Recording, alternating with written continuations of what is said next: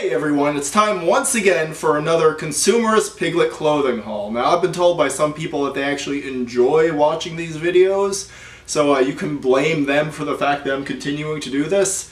Other people are sickened by it. But in any case, these are the packages that have been accumulating in my bedroom since basically the last time I did a clothing haul, which was 6 months ago. So obviously we've been in lockdown, I've had a little more time on my hands, maybe a little more money, maybe a little too much money on my hands, and I need to stress two things. First off, I have no conceivable reason to buy another article of clothing for the next 10 years. It's just obscene at this point. And secondly, everything here with one qualified exception was bought at steep discount. So basically everything in my apartment was bought at steep discount. But so I'm actually a pretty savvy shopper. But it's kind of my OCD. So let's dive in and start with this. This is a Helmut Lang orange, neon orange hoodie. Now I'm not going to try this on, but it's very like early 90s Belle Biv DeVoe. So in whatever 6 months, I'll get back to watching. I have too many jackets.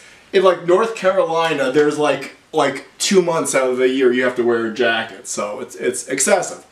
So these packages, of course, there are a lot of t-shirts. I'm giving a lot of my t-shirts to like Goodwill and stuff to my sister because I just don't have room to store them anymore. But yes, first off, this is a gold foil logo t-shirt from Adidas. I'm actually impressed by the cotton here. It's very luxe. But yes, gold foil t-shirt from Adidas. And a little detritus there. But yes, very nice. Actually, pleasantly surprised by that. This is a green shirt. Green t-shirt from Diesel, V-neck.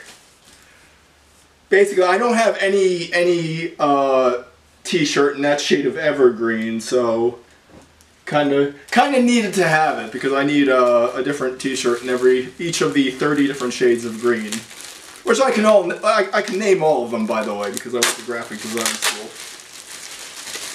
This is, what is this? Sol Angeles. I got this in the big package from Saks Fifth Avenue. I ended up returning the expensive things, but I kept this and then the cheaper thing. But yes, I like it. Very dark, and it has the palm trees and stuff. This is another Hugo Boss or Boss. They kind of did a Hyundai with their brand. I think for a while they were kind of like the Hyundai of the fashion world, and they kind of resuscitated their brand. Until I worked at a phone bank, cold calling people, I actually didn't realize how much people hated Hyundai, but that's another story. But yes, abstract, kind of leafy design, green, yellow, my colors. I like leafy designs. I like feathery designs. I like birdie designs. Here's another Hugo Boss. These are just, I have no brand loyalty to anything. I just find things I like. I like this. This is kind of cyberpunk.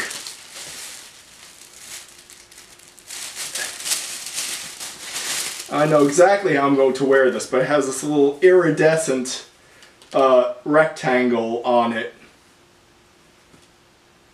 But yes, very much like that. This is a Volcom, what's a tank top? Kind of sherbet green. Gonna wear that under a Hawaiian shirt. Jeez, I have a lot of stuff. Alternative apparel.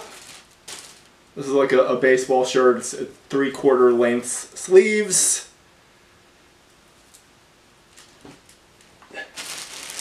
Oh geez. Okay, so I try not to spend like too much money unless it's something I don't have like anything the equivalent of. That was a horribly constructed sentence, by the way. But unless it's like something where I'm getting something where there's no equivalent in my wardrobe, I'm not going to spend a lot of money because it's stupid. So that's the way I could justify this, because yeah, I did spend a little extra money on this. But it is a Belmont t-shirt hoodie.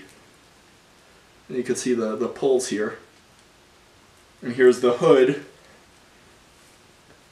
And these are appliques. They actually look like pieces of steel, but they're actually little metallic appliques. Very cool. I think that's good if I'm like if I actually travel again and I find myself in like another city. I don't know what the weather is gonna be. Now, I don't spend a lot of money unless I like have no equivalent in my wardrobe. Then I bought this, which is like exactly the same thing, but I spent like $9 on this, so I could actually justify it. This is a t-shirt hoodie from Calvin Klein. Very nice. I like that shade of green. What is this? Yes, so for once I actually have pants. You'll notice I don't unpack too many pants in these things. Pants are a complicated thing. It's really hard to buy pants off the internet. But yes, these are Helmut Lang again, and these are kind of dressy, casual pants with an orange tuxedo stripe. So I can try to like go grocery shopping or something without looking homeless. Again, I don't really have any sort of equivalent for that in my wardrobe. Geez, isn't this an impressive looking box? Chanel.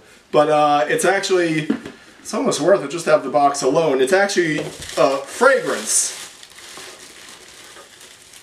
Onteos, which is not to be confused with the horrendously more expensive Creed Aventus, which I had those confused for many years.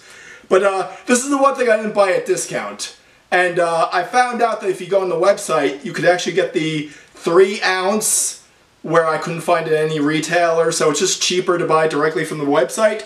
Plus, I get 2 samples. Bleu de Chanel and Platinum Egoiste. You could choose which samples you want if you buy directly off the website. So I would suggest just buying it directly off the website, not from a retailer, because it's actually a better deal.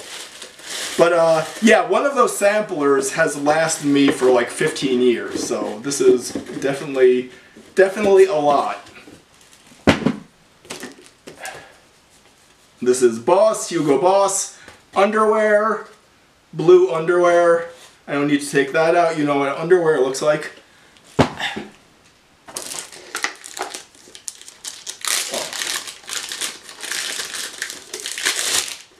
This is an MCM lanyard with a certificate of authenticity and silica gel packets.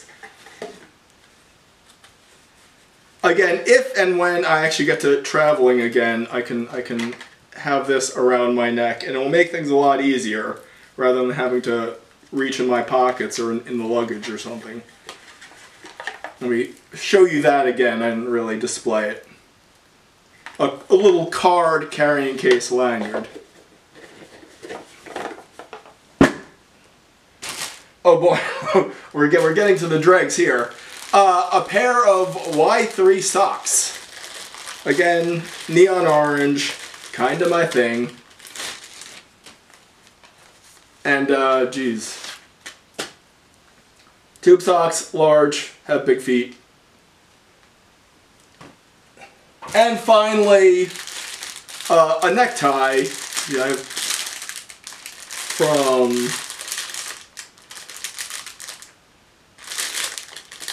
so I think it's John Varvatos. I think is who does this. I can't see the brand right here. I'm not going to take it out.